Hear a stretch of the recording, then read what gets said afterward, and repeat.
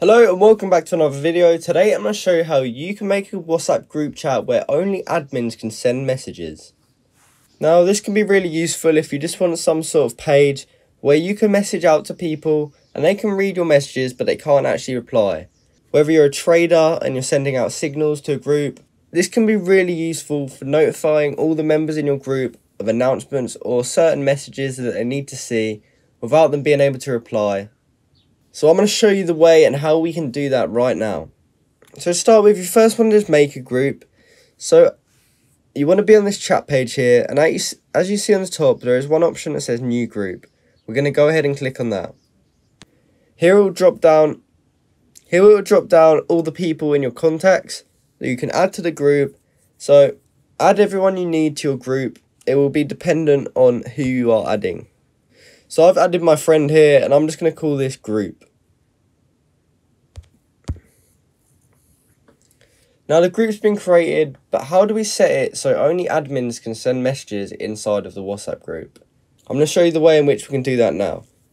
So once you're inside the group, you want to go to the top and click on the group.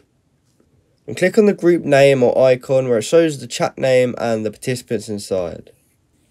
So once you've clicked on it, it will open up this page here.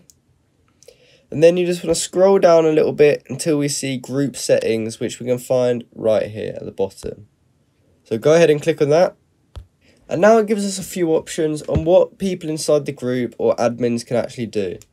So automatically, participants will be able to edit group settings, which means the subject, icon description, disappearing message timer, and keeping and unkeeping messages.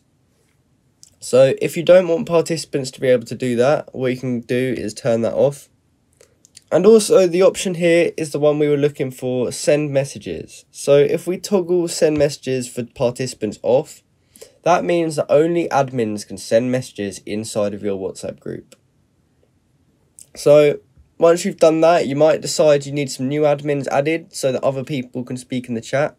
So the way to do that is click on group admins at the bottom. From there, we can select anyone we want and we can set them as an admin if we want to do that.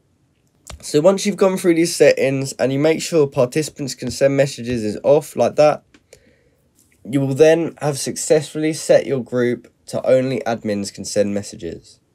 Now there's also one more option for admins. You can toggle this approve new participants if you want. When that's turned on, it will basically mean people can't just join it.